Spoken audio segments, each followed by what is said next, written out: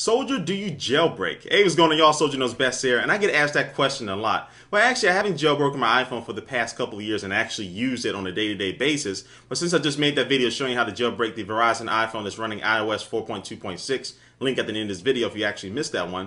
But after I actually jailbroken my Verizon iPhone, I decided to go ahead and play around with it a little bit. I was actually surprised about some of the cool new things that are here. Now, some of these may be old to some people who are really good jailbreakers out there, but these things are kind of new to me, and I'm going to show you here. The first one is called Lock Info. This shows you some critical information like your missed calls or texts, and also emails that you just received right here at your lock screen. You don't have to actually unlock your phone to see this. If I click on this one or tap on it, it'll take me here to this email, and I can simply read it and see if it's something that I want to reply to. And if you wanted to, hit that button right there. I'll actually unlock your phone and take it to the email. But if you just want to go back to the lock screen, hit the done button, and you're all set. Now, the next thing I'm going to show you here, just a little cool effect to do when you're putting your iPhone to sleep. You press the sleep button.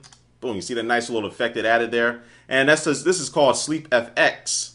And you can add different things here. I can do a little TV tube effect if I wanted to. Kind of a la the Nexus S. And also I can do the spin one, which I really like. And it's just something a little cool you can add it to when you're putting your phone to sleep there. The next one I'm going to show you is probably one of the most useful ones. This is called multi-flow. And it's just kind of like expose multitasking for the iPhone. So you double tap the home button here. You hear I have all these open windows here that I can manipulate the screens here if I want to move them around. If I want to close one of these out, like, let me close this one out. I can close that one out. Now I have these screens here, so I can simply go to this game here, playing NBA Jam. I can simply go back here and resume it. Go back here and go to my Twitter client. And so this is just really how I think multitasking should be done on the iPhone. Hopefully Apple brings this type of expose to the iPhone. You can simply X them out just like that. And the other one I'm going to show you here is called InfiDoc. I'm almost stuttering here, but it's called InfiDoc, and it allows you to add as many applications to your dock as you want. Now I just have about 7 or 8 or so, but you can add as many as you want here and simply slide through the dock and navigate those applications very easily.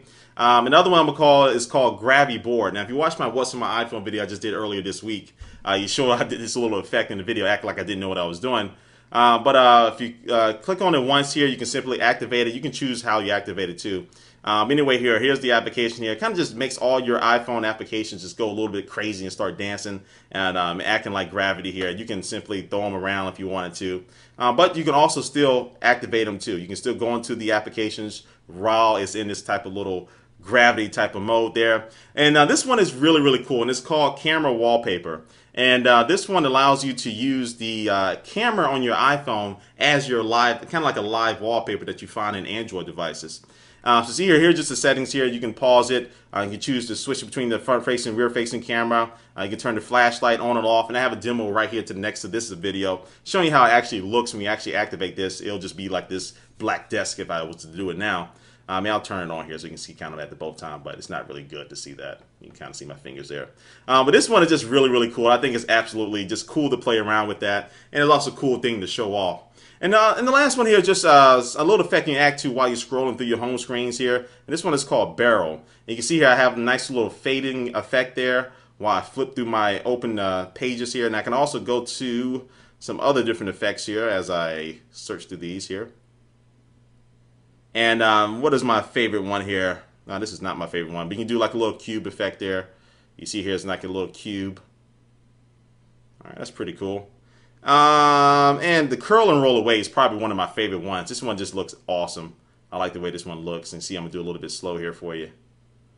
All right, so that one is called Barrel. All right, so you can see this is about 6 or 7 different things you can do with a jailbroken iPhone. These are actually really cool UI tweaks. And jailbreaking is really safe now. There's a slight risk that something could happen, but I mean, it's very minimal. And then also if something does go wrong or you jailbroke your iPhone and you just want to go back to normal, you can simply go into iTunes and hit restore and you can be back the way it was. And also too, I mean, they just add a couple new things to it. And the jailbreaking community is very mature now, meaning that everything runs very smoothly. The Cydia, which is the app store for this type of community, is very fast now. And I find these things is just something that I think everybody should try once if you have an iPhone.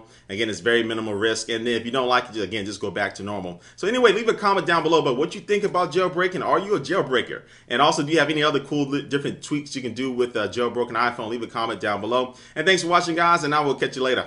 Peace.